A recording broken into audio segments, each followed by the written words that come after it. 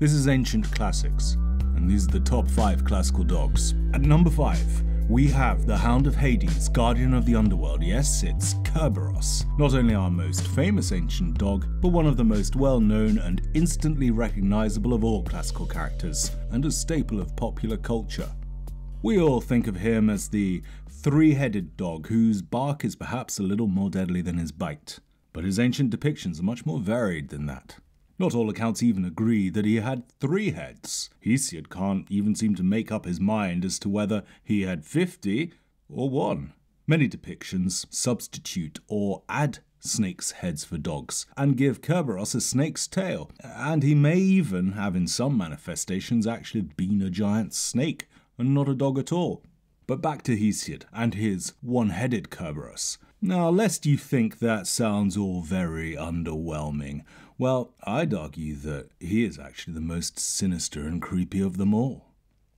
There stand the resounding halls of the underworld god, of mighty Hades and dread Persephone, and the terrible dog stands guard before them, pitiless.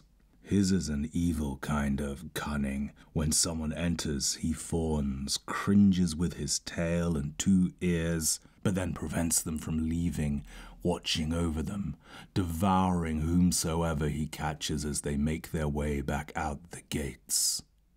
But why, you ask, is Cerberus only at number 5? Well, he might have had all those extra heads, and so is at a great advantage to our other canine pals, but from the number of heroes who get past him, drug him, or even abduct him, he's pretty useless, so thank you, Cerberus. Next. In 79 AD, Mount Vesuvius erupted, engulfing the area around Naples. Everyone knows what happened to the inhabitants. Men, women, children, and yes, dogs too. Hundreds of years later, from the 18th century, the sites were excavated, revealing the cavities left by the eruption's many victims, but also, better preserved than anything else from ancient Rome, so many urban wonders, houses, gardens, libraries, paintings and mosaics, and our next featured dog, guarding its home, known today as the House of the Tragic Poet, still keeping watch after nearly 2 millennia. At number 4, we have the canem dog. Yes, there's something a little cute and twee about this dog, but I think there's also something profound. Canem, beware of the dog. It's perfect. Maybe this is why it features in so many Latin textbooks. It's grammatically simple, and its literal meaning perfectly aligns with its actual meaning, its usage. It means what it means, and that meaning is easily explicable by reference to nothing more than basic grammar and vocab. Hell, you probably don't even need that.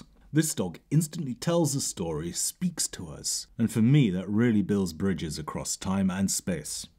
Back in the day, most dogs were first and foremost working dogs. Our last 2 candidates performed one of the 2 key traditional canine roles. They were guard dogs. Our next 3, however, performed the other. They were hunters. But first, I'd like to introduce you to one of my favourite Latin poets, a man hailing from North Africa, Carthage in modern-day Tunisia to be precise, Marcus Aurelius Olympius Nemesianus. He's the author of 4 pastoral poems and will feature him in an upcoming video.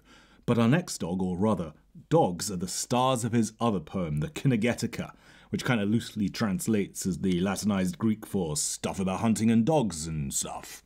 The Cynegetica is a didactic poem. Now, didactic poetry is a genre which is epic adjacent, written in the same hexameter verse form and sharing many other common generic features, but purportedly of an instructional nature. Famous didactic poems include Virgil's Georgics, all about farming, Lucretius's De Rerum Natura, a kind of philosophy/physical sciences/didactic epic crossover, Aratus's Phaenomena, I can't say that word, all about stars and astronomy and stuff, and, well, you get the picture. None of them are of much instructional use, but that's a whole other story. So, Nemesianus' Cynegetica needs to be seen within that tradition. About 130 of the surviving 325 lines focus on the breeding, raising, and training of dogs.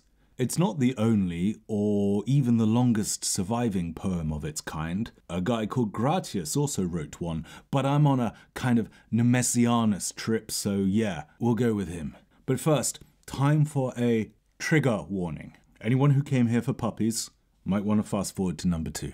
Nemesianus explains the cruel conundrum faced by all dog breeders of the time. A female dog will usually have a litter of many puppies, but if these young pups are to be reared to be good working dogs, only the fittest, most promising can be allowed to survive. All the others must be culled. Otherwise, the mother will not have enough milk and they'll all grow up weak and scrawny. I'm sorry to bring up puppy slaughter, but that's just how it was back then. And for the record, I'm in no way encouraging such practices in the modern age. So, how does one pick out the best puppy of a litter? All newborn puppies look equally cute and weak and helpless to me. The answer is, of course, to trust a mother's instinct. Make a ring of fire with a wide circumference and let the flaming smoke mark out a suitable circle, just enough so that you can stand unharmed in the middle. Gather up all the puppies, the whole crowd of them here. This will be a sure test of a mother's love. Trusting her sound judgment, she'll save the healthy pups from terrible danger. For after she sees her puppies surrounded by flames, with one great leap she'll cross the burning bounds of the danger zone, and in her maw she'll grab one first and carry it to the kennel, soon another, and then another. Thus the mother will take care to separate out the best of her offspring by her love of merit. Don't blame me. Take it up with Nemesianus. Like I say, the didactic genre was epic adjacent. And epic is, of course, the highest of genres, so it is only fitting that our top 2 dogs are epic dogs. One had superpowers, the other, a bit like Batman, is all the more epic for his lack of them. At number 2, we have Laelaps, the trusty hunting companion of the hero Cephalus. His superpower was that no prey could ever escape him in the hunt. So, when the Thebans were terrorized by a monstrous baby-eating fox, one endowed with such superpowers that it could never be caught, someone had the bright idea of nominating Cephalus and Laelaps to hunt it down. That's all well and good, but tell me, what happens when the dog that can never be eluded tries to hunt the fox that can never be caught? It's the kind of paradox that would have challenged any Greek philosopher, but the gods were not ones for philosophy. They knew that such a conflict could lead to nothing less than a cosmic meltdown. Ovid, narrating through the voice of Cephalus, describes what happened next in Book 7 of his Metamorphoses. The crest of a hill rises up over the fields below.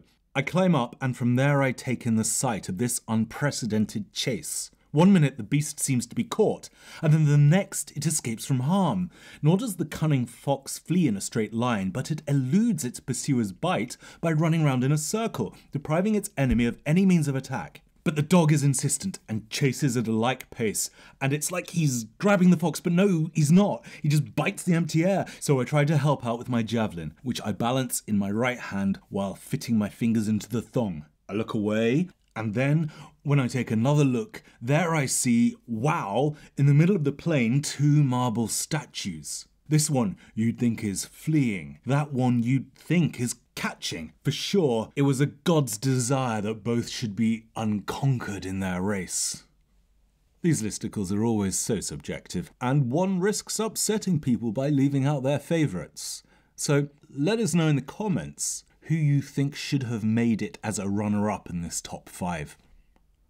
Runner-up, I say. As for number 1, there can only be one top classical dog, and I think you know who it is. Not only the greatest classical dog, but the greatest of all time dog. And number 1, it's Argos. After 20 years away, Odysseus returns home in the company of his loyal swineherd Eumaeus, who is not yet aware of his guest's true identity. For, disguised as a beggar by Athene herself, no one recognizes Odysseus. No human, at least. There lay Argos the dog, covered in ticks. And when he realized that here, nearby, was Odysseus, he wagged his tail and flattened both his ears, but didn't quite have the strength to approach his master.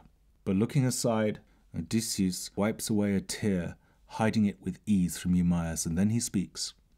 Eumaeus, what a sight! That dog lies in a dunghill, yet he has such a fine form. But yet I don't know for sure whether his speed of foot is a match for his beauty, or whether he is like those house dogs whom their masters keep for show. Then Eumaeus the swineherd spoke in reply. Indeed, that's the dog of a man who has died in a far-off land. But if that dog's form and deeds were such as they were when Odysseus left him, when he went off to Troy, then you'd be amazed to see his speed and strength. For no beast from the depths of the deep forest could escape him, though they tried to flee. He was a master of the hunt, that dog.